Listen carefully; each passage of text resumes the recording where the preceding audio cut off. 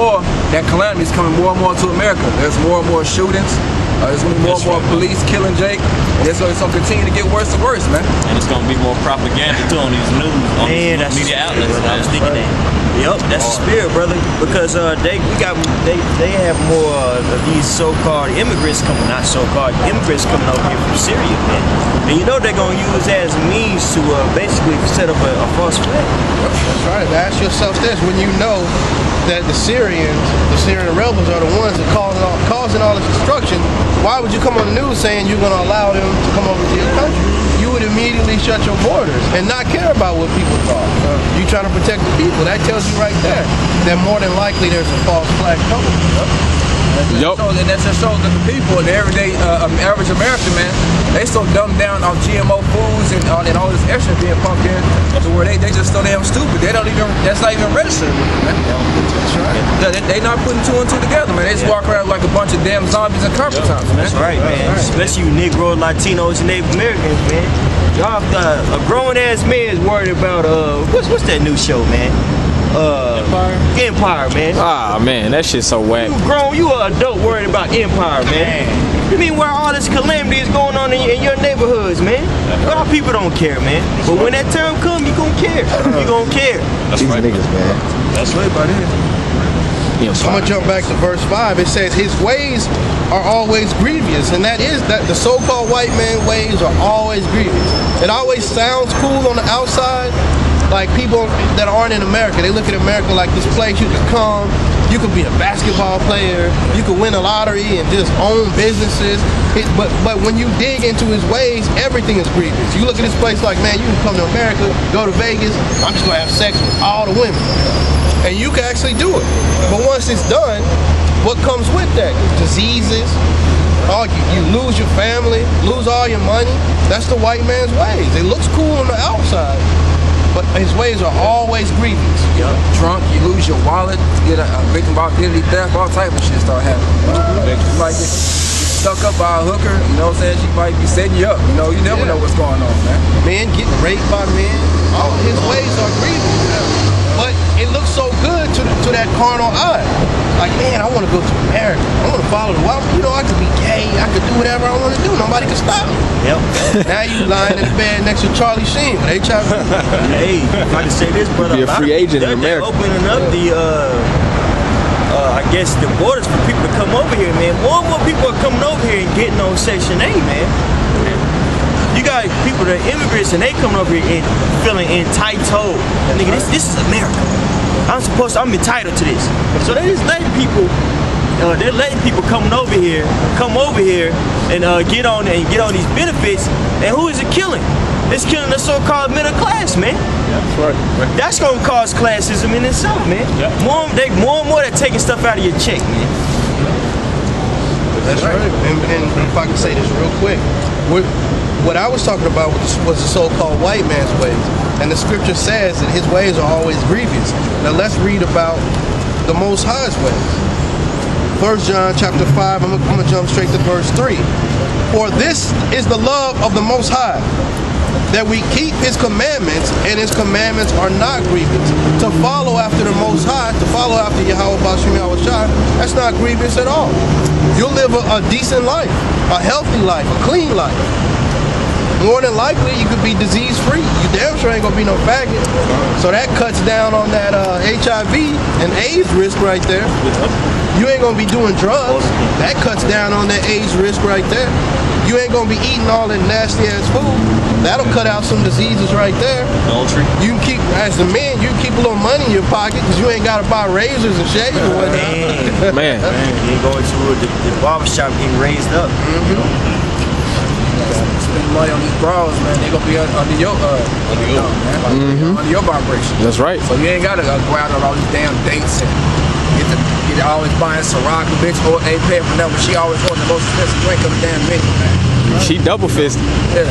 So you ain't gotta worry about all that. Especially if you fall away, everything would be so much easier if the ways of the Heavenly Father were perpetuated on earth, man. And that's how it's gonna be. Right. Okay. You had something for us? Yeah. This is Nahum, chapter 3, starting at verse 1. woe to the bloody city, it is full of lies and robbery. Right, so woe to the bloody city, man. And what's that bloody city? It's really America, man. Because what, when you call yourself, when you're a part of America, you're an American citizen. And it's a bloody city, man. This town was built on the blood, man. They came and slaughtered over 90% of the Native Americans. All right, they put hell on our Latin brothers, kicked them out of the land, out of the southern part of the land, and called them illegal immigrants. Then they brought the tribe of Judah over here, man. And they commenced to whiz-zah-zah zipping our ass, man. Yep. One of the worst captivity in history, man. All the type, we don't even know all the things that the so-called white man did. And this is a very bloody city, man. It's still bloody to this day. It ain't nothing but just robbery and murder. Every time you turn on the news, somebody's getting killed, somebody's getting murdered, somebody's getting stuck up or something, man. America's bombing somebody, man. Yeah, or America, yeah, they're bombing somebody. They're shedding blood in other parts of the world. They're the only nation to drop a damn hydrogen bomb. You know? The only person that has to use nuclear capability. But then they want to police everybody else. Nigga, you the only one that bombed somebody. That's right. You know how much? America's a hypocritical nation, man. And this nation will be paid back for all its iniquity. That's right. Go ahead, The prey departeth not. The noise of a whip and the noise of the rattling of the wheels and of the prancing horses and the jumping chariots. The horseman lifted up both bright sword and glittering spear. And there is a multitude of slain. Right, and let's talk about the nuclear missiles, man. That glittering spear, that's the ICBM missile, man. That's coming for America.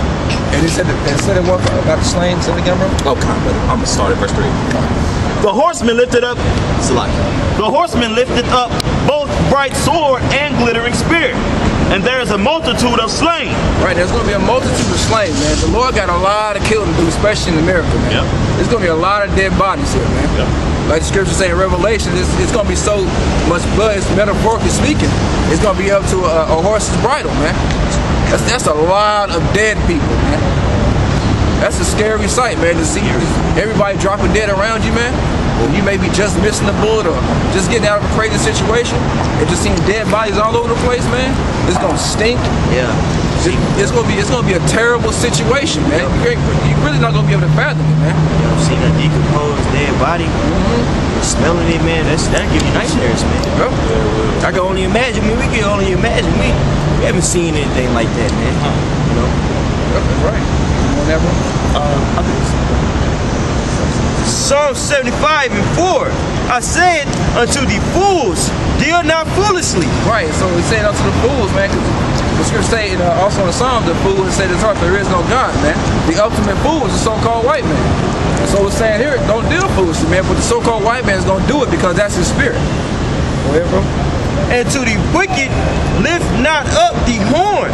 Lift not up your horn on high. Speak not with a stiff neck. Right, and that's what the so-called white man does, man. They speak with a stiff neck. They speak very proudly, man. Even they speak lawfully concerning oppression. That's in Psalm 77. Yup. They have a proud attitude about that, man. And the so-called white man, he loves to talk about what's going to happen in 2025. We're going to be doing all these great things in 2050. By 2225, we'll have cars that won't touch the road. He always talks like that. Right. Speaking lawfully. Right. He speaks like his kingdom would never fall, man. Like he doesn't have he got in his mind that his kingdom is not going down. Sorry.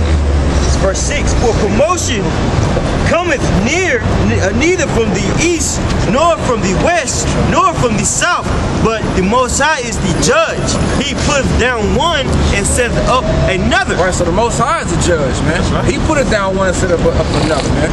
So previous earlier when I was speaking about the so-called white man thinking he got this all on his own, man, the Most High did that. Right. It tells you in Daniel, he set it up the kingdom with the basis of men. So and that's what the Most High did, man. He set up this base, this disgusting, nasty ass being to be over us, man. So I give you Job 30 real quick. Job 31. Yeah, man. So he put this, and that's what it is, man. The Most High did this to fulfill prophecy, man. That's it. That was his, like I said, that's his only job. So-called white man to put hell on the earth and on the nation of Israel, man. And after that, he's going to be destroyed and pay back for what he's going to do. Okay. verse 8. For in the hand of Yahweh there is a cup, and the wine is red. It is full of mixture. Right, see how it go? It went from him being proud to what does it lead to? It's talking about that slavery now, man. For the hand of Yahweh, for in the hand of Yahweh there is a cup, and the wine is red. It is full of mixture, and he poureth out of the same. But the dregs thereof, all the wicked of the earth shall wring them out and drink them. Right, and so the so-called white man's gonna drink the dregs. Now we know you drink like beer, you can say that dregs. That's some suds. It's all warm. Backwash. Backwash. And if you're hella drunk, you might put a little bit of tequila back in it, or something like that, man. Have a cigarette butt in it. Yeah, all types. The white man's gonna. You know. You can off your ass. You drink a cigarette. Oh, different philosophy. You had it, you know, but that's what's gonna happen. We're gonna wring that out, man. All right, we're gonna get our finger in there, get that last little bit. We're gonna make you drink all that shit, man. Why? Because of what you did to Lord's people, man. Hey, you know how old school they put a little water in there, mix it up, just get all of that. That's what we're gonna do. We're gonna put a little water, mix it up in it, so you can get all of that good stuff. Yeah. Shake it up. You do that ketchup, man. So so-called white man's gonna get that, but rightfully so, man. Look what he did to our people, man. Yeah. Hey, brother, I'm sorry. Man, this man is the only person, or only group of people on planet Earth that actually extinct another group of people, man. The Aborigines, they breeded them out, man. In fact, the Aborigines had coarse hair. Now, that just means like the indigenous people. But they use that term when they speaking about the people of Australia, man. Yeah. They literally killed all those people off, man, and breeded them out, man. Basically, like now if you look at the Aborigine, you got real long, stringy hair like a white person, man. Prior to that, what type of hair you had? Yeah, coarse hair like us, man. They literally killed all those people, man, and breeded them out, man. That's a so-called white man. Tripping. And if Mosai would have allowed it, he would have done that to these people on his side, man. But only because of prophecy and his promise that the so-called white man wasn't able to get us out, man, get rid of us, man. Mosai multiplied us as the sands of the sea. Because if not, Esau would have took our ass out a long time ago. That's Now I got this. Somebody else. This is Job chapter 30, starting at verse 1. But now they that are younger than I have me in derision. Right. Now, what does that mean? They're younger than I. That means the so-called white man came out of the waters of Judah because the so-called Negro was here first.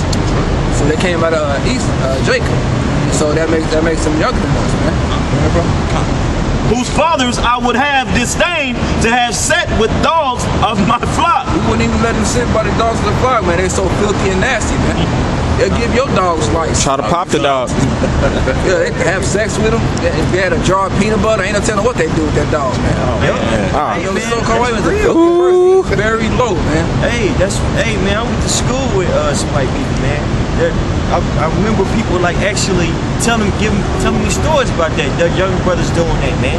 Put peanut butter on their penises and let the dog lick it off. Yeah, come on. This one dude I used to play football. For real, man. This one dude I used to play football with, he was good actually. He was a center. And it was our senior year. So we was counting on him to come back to spring training, right? So these cats went to this dude's house and popped in the tape, and they thought that it was